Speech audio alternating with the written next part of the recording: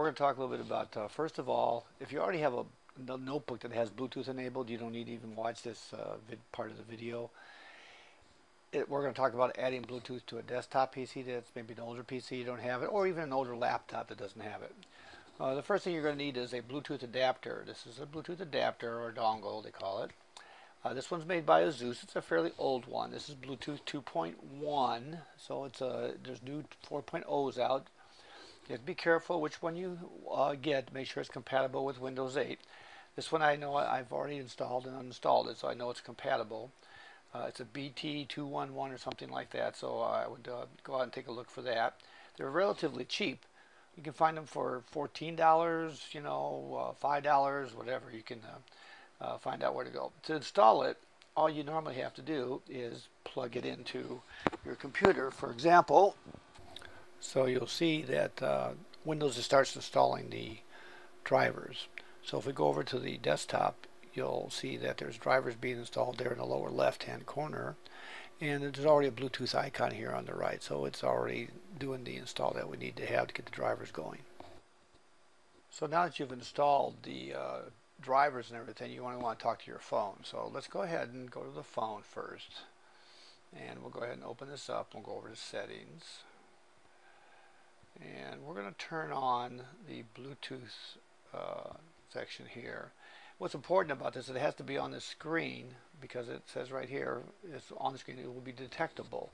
So let's go ahead and go to settings here. This is one way you can do this. Change PC settings, and you go here to devices, and you click on add a device, and it's still searching for devices, no matter what kind. It used to be you had a Bluetooth screen. Look at that, it found the phone. I click on Geek's phone. It says okay, it's connecting. And now it says, do you want to do that? So it has a PIN number for that. You say yes, and you say okay. So now this phone is now being added to the list of devices on Windows 8.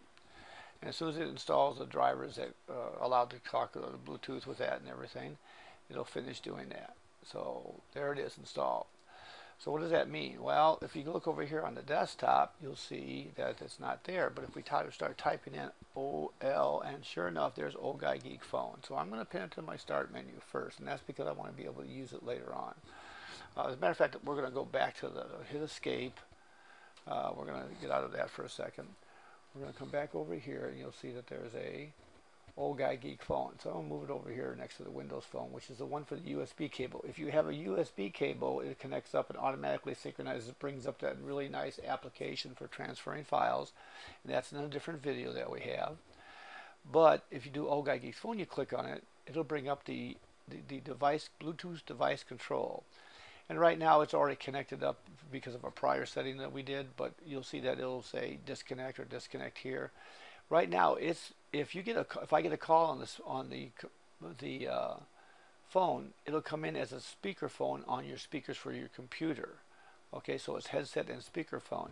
So let's say you're working on your computer and you're busy doing something, and your phone's sitting next to it. All of a sudden, it'll interrupt whatever you're doing on your computer, and it'll start talking. Just like if you're driving your car, it'll interrupt your radio. So this is no different. It'll come in and you'll be able to talk on the speakerphone and microphone that you have attached to your computer if you have a mic attached. Right now I'm working off of a headset. That's why it shows the headset here. Actually, the headset's for music. This little is like an earbud if you have an earbud in place. So the point of it is that if that's connected up to your computer as a device, it'll use that. Or if you have a desktop microphone and of course your speaker system, you'll be able to talk. You'll be able to get a call through that.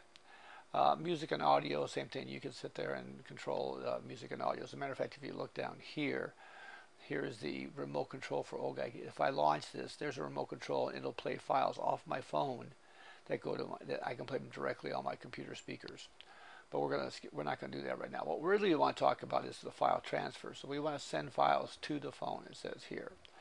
So if I want to browse for some files, okay, I'm going to go to the pictures directory, and I have some stuff here. This is one for how to work on IE10. So let's say I want to send that to my phone, and there I've set that. So let's activate the phone again so we can watch what happens here. Okay, so I'm sitting here, and I'm going to get off the Bluetooth screen for right now because we've already synchronized that. I'm back to the main menu. If I say send, it attempts to send, and you notice the phone says, hey, this computer is trying to share, so I'm going to accept that. And there it is. It's sending the item here, and it's sharing it here. It says, okay, got it. If I tap on that, tap to view, there's the photo I sent. In this case, it's a screenshot, and it's done. So that allows me to receive files from the computer to the phone. If I come back here and I go to Photos, and I go to this camera roll here, and I'm going to go to the camera roll, and this is the event we went to that's pre-Rose Bowl. It's Event Quest, or Equestrian event. So we're going to grab a picture from there. Okay, I'm going to click on that picture. I'm going to hit the three dots down here at the bottom and say share. And I want to share this via Bluetooth to this computer, and it's going to head and send it. And if you notice, it says Bluetooth connection successful, and it's going to send it because there's a PIM, that's Personal Information Manager. You remember that from the old PIM days. That like the old palms and things like that, allows you to connect up events and stuff. If you click on the icon down here, well, I missed it, but the point of it is that it's sharing 83% and 90%, 92%, and it's done. Now, if I sit there, click here to open the folder, they really mean down here. There's the file I just transferred. It's the file that I just transferred from my phone to my computer. So we have two different things. We have files going from the computer to the phone, and now from the phone back to the computer.